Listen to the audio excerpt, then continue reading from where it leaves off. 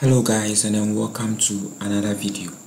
Okay, so in this video we'll be talking about KIRCHHOFF'S laws. Okay, we've gone through all the basics of applied electricity. Okay, so we are now diving into the much more a bit serious and then complicated portions. Okay, so we'll be talking about KIRCHHOFF'S laws. Okay, we know that we have KIRCHHOFF's current law and then what? Voltage law. Okay, after that we'll be talking about Thevenin, Norton, superposition and the rest. Okay, so in case you are new to this channel, kindly subscribe. Okay, subscribe and then hit on the bell icon so that you don't miss out on any uploaded videos, tutorial, tutorial questions and then other useful tricks. Okay, so without much ado, let's just dive right into this video. Okay, so for KIRCHHOFF'S law, we have the current law, okay, and then the voltage law. Okay,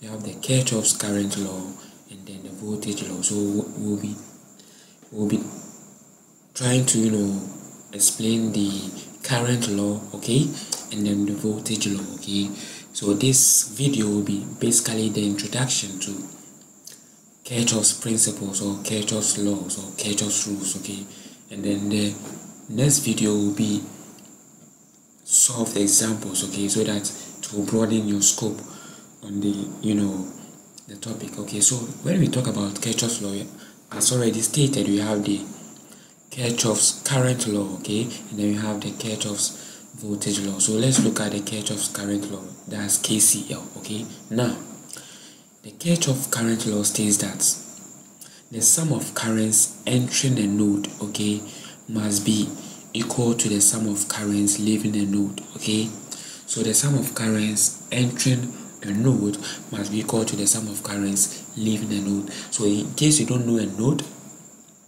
I might brief you on this right away, but you can go back to our playlist on applied electricity and then have a glance or just skim through the video and then you get to understand what nodes and loops are. Okay, now let's get right into this. So when we talk about a node, this is a node, okay, this is a node, okay, that's where is the point where current leaves or enters a circuit. Okay, that's a node. Right, now the current law states that the sum of currents entering a node must be equal to the sum of currents leaving the node. That means that current I is entering this node, right? Current I1 is also entering, current I2 is leaving, okay, I3 is also leaving, I4 is leaving, and then I5 is entering. So this is what KIRCHHOFF'S current law means. So you have this I, okay, this I, okay, plus this I1, okay, is entering this node. Okay, so you have what? I1, okay, plus, okay, we have what? I5 entering the node. Okay, so you have what? I5, right? Now this has to be equal to the sum of current leaving the node. So you have what? I2 is leaving this node, right? That's the direction, okay, the direction, the arrow sign is moving away from the node, okay, I2, right? Just like the I1 and then I5 having their arrow sign coming towards the node, okay, but for I2 is moving, the arrow sign is moving away from the node. Okay, so you have what? I2, okay, plus what? I3 is also leaving, the arrow sign is leaving the node. Okay, so you have what? I3, okay, plus what? I4 is also leaving the node. Okay, so you have what? I4. So this is what we mean by KIRCHHOFF'S current law. Okay, the sum of currents entering the node must be equal to the sum of currents leaving the node. Okay, this might seem a bit vague, so let's take an example, okay, so that you get to understand the exact principle of KIRCHHOFF'S current law. Okay, so now let's look at this example. So we have what? Currents entering and leaving a certain node, okay, this node, right? So let's see. Using Kirchhoff's current law, we will be able to identify the currents leaving and then the currents entering, and then we get to find what I. So most definitely we will find I. So this I has the arrow sign entering this node, okay? So you have what? I, right? Okay, and let's look for other currents entering the node. So you have what? 2 amperes, okay? 2 amps entering this node, okay? All the values over here are in amps, okay? So 2 is entering this node, okay? So you have what? Plus 2, okay? And then we have what? 5 is also entering, okay? So you have what? Plus 5, okay? And this has to be what? Equal to the ones leaving the node. So you have 10 and 3 leaving the node, okay? So you have what? 10, okay, plus what? 3, okay? So from here we have what? I, okay, plus what? 7, okay? This has to what? Equal to what? 13, okay? Now, so from here we have what? I to be equal to what? When you do the simple calculation, you end up with what? 6 amps, okay?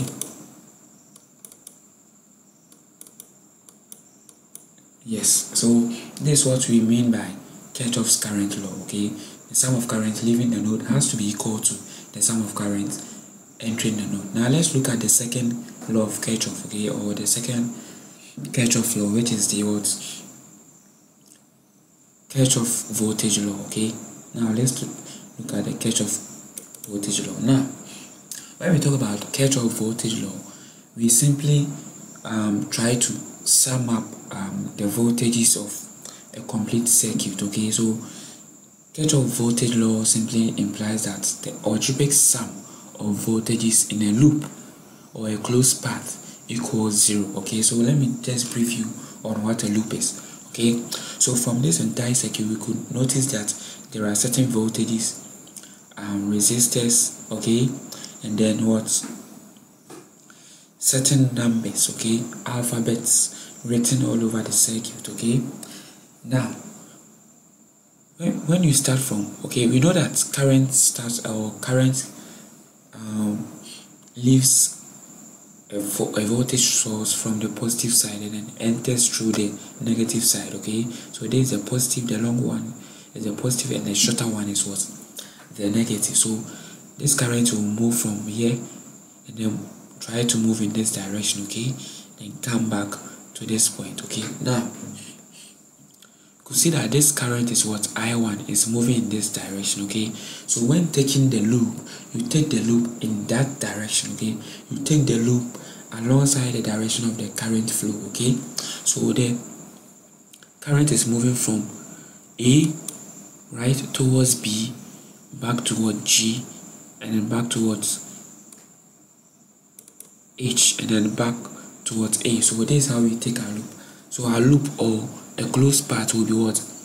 A, B, G, H, A, okay? So when you take a loop like A, B, G, H, A, it means that the loop is closed, or the loop is what? Or has a closed path, okay?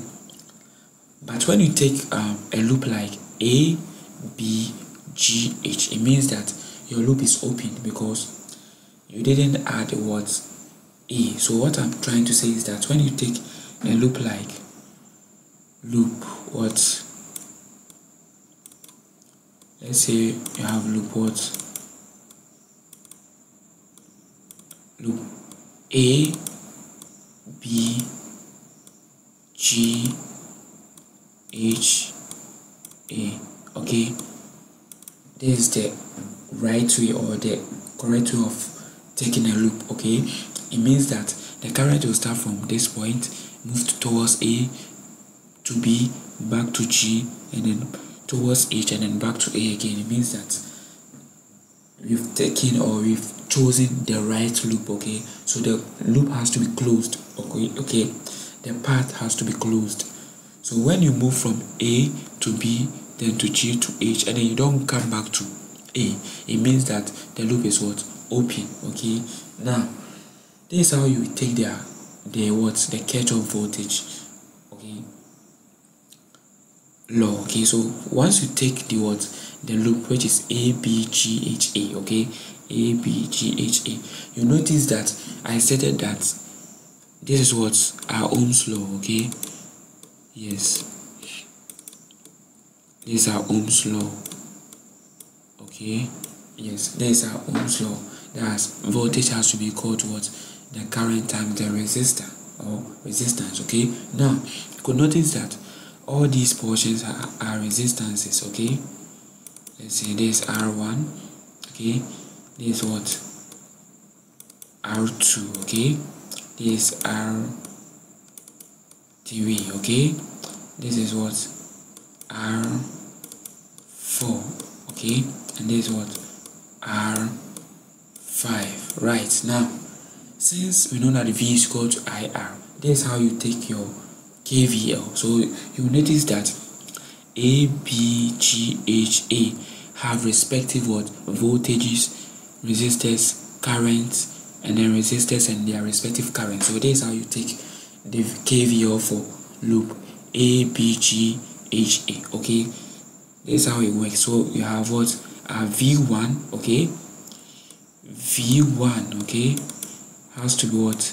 Equal to what? The algebraic sum of the voltages. Okay, we know that voltage is equal to the current and then what? The resistance. Okay, the product of the current and resistance. So from this loop you could notice that we have I1 R1. When you multiply this, you get what?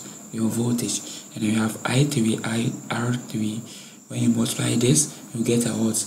V3. Okay, so the same thing applies here. The algebraic sum of voltages in a loop has to be equal to 0. Okay, so this is what we mean. So we have what? This. Okay, so we are taking this loop, the entire loop. Okay, so we have I1 R1, okay, and then plus what? I3, okay, I3 R3, okay, yes, this is our first loop. Okay, now let's take the other loop. Okay, let's jump to this point. Okay, let's just jump over this one, okay, the middle portion, then come to the end. Okay, let's look at V2. Okay, so as I said earlier, you'll be taking the loop in the direction of the current flow. Okay, so this is how the current flows. Okay, from the positive to this point, okay, then comes down to this point. Now let's see how we take the loops. Okay, so you have what? Another loop. Okay, another loop. Okay, I have what? What's D, C, F, E, D. Okay, D, C, F, E, D. Okay, so you have a loop to what? Let me write it in the same color so that. Okay, so we have what? D. Okay, let me just erase this. Okay, right, so you have what? D, what? C, okay, F, what? E, what? D. Okay, yes, that's our loop. Okay, our loop is what? D, C, F, E, D. Okay, it means that the loop is closed. Now let's see how you find out the algebraic sum of the voltage. So you have what? V2, okay, has to be equal to what? Now from here you could see that I4 and R4, or the current I4, is moving alongside the voltage source. Okay, the voltage from this point, you could notice that the current will be what? Positive, because it's moving in the same direction from the positive side of the voltage. So we have what? I4, okay, and then what? Multiply by what? R4. Okay, now from here you could notice that I5 is moving in the opposite direction. Unlike I3 over here, we could notice that the I1 was moving this direction, and then the direction with which the I1 was moving was the same as when compared to the I3 equation. So we have I1 moving in this direction, I2 will follow the same pattern, okay? But for I4, you can notice that it's moving in this direction, but I5 is moving in the opposite direction. So the I5 will definitely be what? Negative, okay? So it's moving contrary to the direction of the I4. So we have what? Negative what? I5, okay? Then what? R5, okay? So these are equation 2. Now let's look at the third loop, that's the middle loop, okay? So we have what? Okay, let me make a little room for this. Okay, now so we have what? The middle portion, okay? So for the middle portion, let's take the loop from B, C, F, G, B. Okay, so we have what? Loop. Okay, we have loop. Loop what? Okay, so we have what? Loop B, C, F, G, B. Okay, so we have loop B, C, F, what? G, what? B. Okay, yes, that's right. So from here we could just write the what? The KVL out. So notice that for this loop B, C, F, G, B, we don't have any voltage source, okay? All we have are the current and the resistor, okay? So the voltage will be what? 0. Yes, you are right. Even only if you said 0. In case you said something different, it means that you are wrong. But in case you said 0, it means that you are right, okay? So since there is no voltage source, we will just represent that by what? 0, okay? So 0 must be equal to what? Let's look at our current direction, okay? So I2, R2, okay? So we have what? I2, R2, okay? And then we have what? Yes, this will be negative again because it's moving in the opposite direction, okay? Yes, it's the B is moving in the opposite direction, okay? The I5 is moving in the opposite direction. So we have what? It should have been like this, okay? It should have been moving in this direction, then move downwards, okay? The current should have moved downwards, but it's moving upwards, right? So we have what? Negative what? I5, okay? R5, okay? Yes, that's right. Now let's look at the I3, okay? So now from here you could notice that I2 moved in this direction. It means that it was what? Positive, okay? It means that it was positive. Now when we got to this point, the I5 moved in the opposite direction, okay? Meaning that will also be what? Negative. Now when we get back to this point, we could notice that the I3, okay, is also moving in the opposite direction, okay? I3 is moving in the opposite direction, so that will also be what? Negative, okay? It should have moved alongside the what? I2, okay? So we have the I2 moving in this direction, okay? In this direction, the I5 moving contrary to the what? I2. Now, and then the I3 is also moving in the opposite direction, okay? It means that will also be what? Negative, okay? That is if you are taking the loop in the direction I'm taking my loop, okay? But in case you were to take the loop in this direction, C, B, G, F, C, you would have gotten a different answer, okay? I'll do that right away so that you get to know the difference. Okay, so let's finish with taking the loop B, C, F, G, B. Okay, so we have what? I3, R3 being what? Negative. Okay, so we have what? Minus what? I3, okay, R3. Okay, now this is our third equation.